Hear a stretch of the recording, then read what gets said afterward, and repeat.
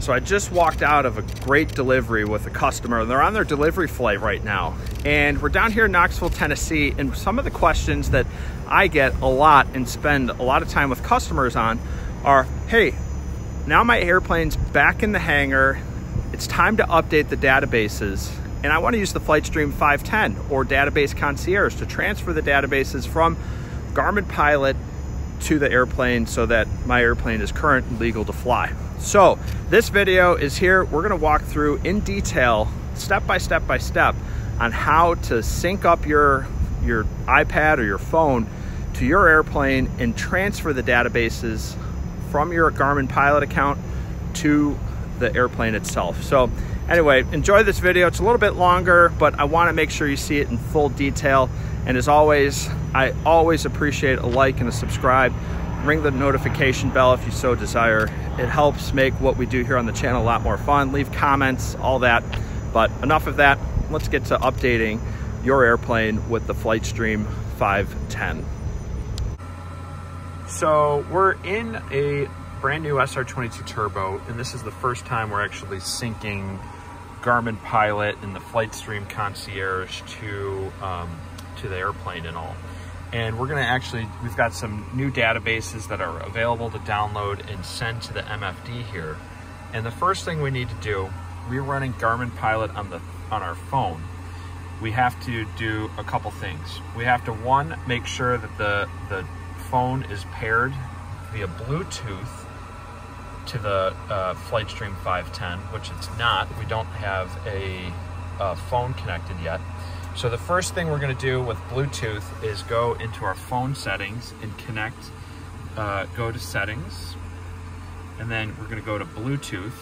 And at the very bottom there, it usually takes, maybe up to 30 seconds for it to show up. And there's our FlightStream device. We're going to pair it there. There's our number, and we've got a verifying pairing here. We can go ahead and hit enter to accept that. Hit it on the phone. And now we can see that we're successfully connected to the MFD via Bluetooth. That's step one. So step two now is to go to our Garmin Pilot. So we're going to exit out of our Bluetooth settings. We're going to go to Garmin Pilot. There we go.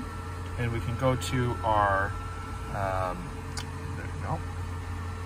We're going to go ahead and go to hit continue. Continue again. This is the first time when we connect to the FlightStream and the Garmin Pilot. There's a few different enable. Yep, we'll go ahead and enable that. Log some data. There you go, and hit cancel. Awesome. So the next thing we're going to do is go to our More tab, and we're going to go down to Connects. We've already set up a Fly Garmin profile where we've got our Database Concierge enabled through flygarmin.com, and we entered our system ID and enabled everything. So let's scroll down to our Database Concierge. There you go. So it says transfer to Wi-Fi network. So the next thing we're going to do is go to the More tab, and we can go to, let's see, is there downloads right here? Good. So those are our downloads. Just to verify, let's go ahead and hit back. And we can start to see that we have some databases here. So we've synced everything. There's our airplane. It's set up in flygarmin.com. We can go to Database Concierge download. So go ahead and click that. Awesome. And these are, we've linked our Jepson data account to our Fly Garmin account, and we can see through here that we've got a handful of updates. So the one that we're actually going to do, we'll get to that in just a second, but one thing that we can see is we have our Jepson chart view. We've got to download that, so why don't we go ahead and click download. Awesome. And then we have our terrain. See that? Notice the little lock button. This is incredibly important, that our terrain database does not get updated via the FlightStream 510. It is way too big of a file for the system to handle, and it can take up to a couple hours. You could run your battery down, and I've seen a lot of problems occur when you transfer terrain. So there's actually a button that will enable this lock feature where it says disable auto downloads or transfer of the device of the terrain database, and we definitely want that. So let's just go back and click back real quick. So in order to find the menu that you want to make sure that we exclude everything correctly, let's go to Connect. So our Connect dashboard here will either pop up with something that says, hey, we're connected to the airplane. We can hit back, in which we're already on that screen, and then we'll hit Database Concierge. Now, on this page, if we scroll down a little bit, we'll start to see the exclusion bars. We want to make sure that we we enable the exclusion of IFR, VFR charts and the terrain databases. Those databases are way too big for us to transfer via the FlightStream. The Jepson charts, the chart view is okay to do. It takes a little time, maybe 15 to 20 minutes for those to transfer. It really helps to have a power cart, but we'll leave that enabled for now. So we're at a point where we're ready to go back to the screen here on our MFD, and we'll go to our database page. So we're going to go and click down to our databases. There you go. And we have some databases that are ready. Now, the other thing that we have to do is change our preferred device. So rather than our iPad, we want to change to our phone. So all we do is hit the center cursor knob. There you go. And we can come down to the phone and check that out. Perfect. So that's our preferred device. Now we'll go to our manage downloads. There we go. And we've got everything all set. So now from our downloads page for Database Concierge, we have a few different things. Our MFD now recognizes that we have some new things on our device. So what I can do, this is the default page, and we can see our active database and our standby database.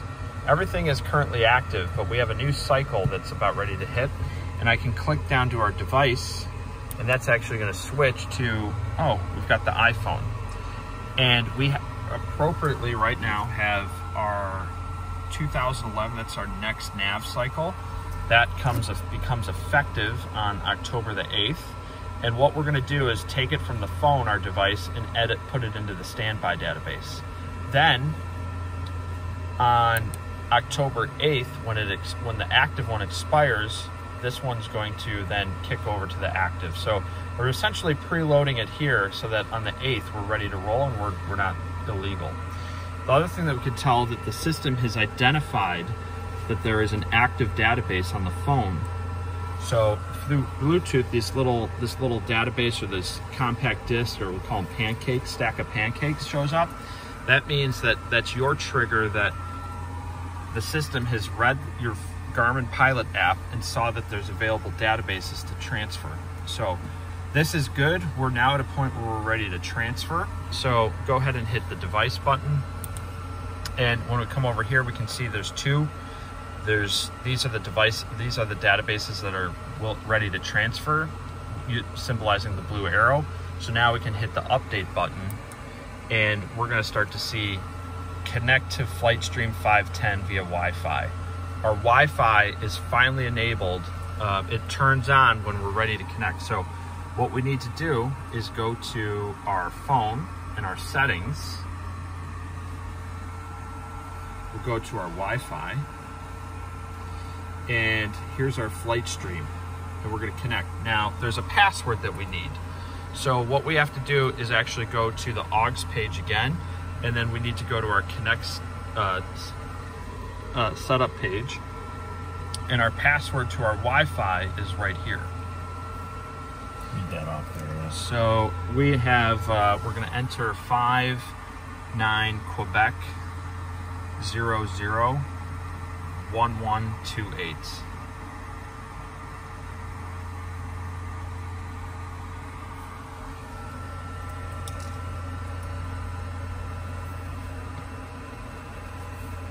we go. So what we're doing is we're now connecting right here.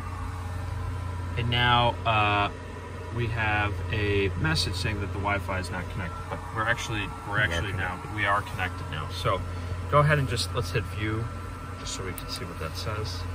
Transfer complete. So we're connected now, and we've already because the nav database was such a small file, it's already, it takes just a second here, but now we're transferring our JEP chart view, and that's a bigger file, so it's gonna take a little bit, another minute remaining. This is about 500 megabytes, so a half of a gigabyte here. And we just have to sit here and wait for it to transfer. So we're here, it goes relatively quick, you know, with the charts, but so we're at a good place here. This will happen just automatically. It may not feel like something's working right away, but it will come over here, and then all of a sudden, boom, it starts transferring. So you'll start to see it. So from our device, here's our active devices here, which looks great. Another 20 seconds remaining. Awesome. So another 9 seconds. We'll see what happens.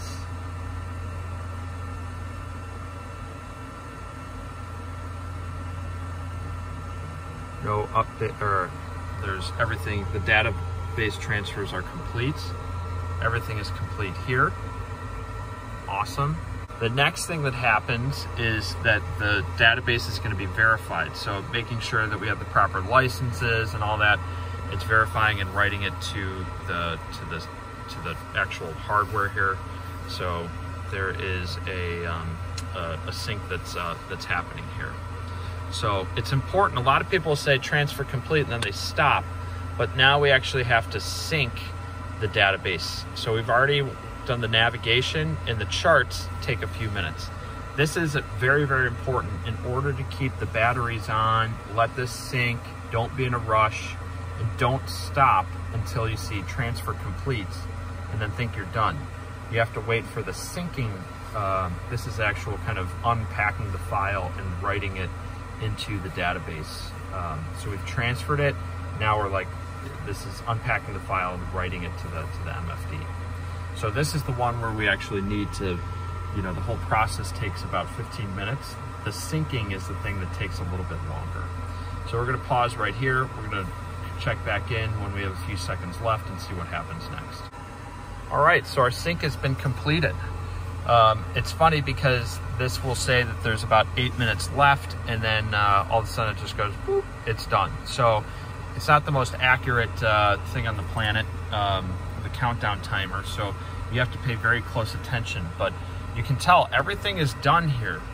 We've got, everything is taken off of the phone, moved to the standby database, and if we click the standby active database selection here, we've got everything. So we've come over and we're now waiting for October 8th to come about, and then we're going to transfer that to when this one expires. So we're going to be good there.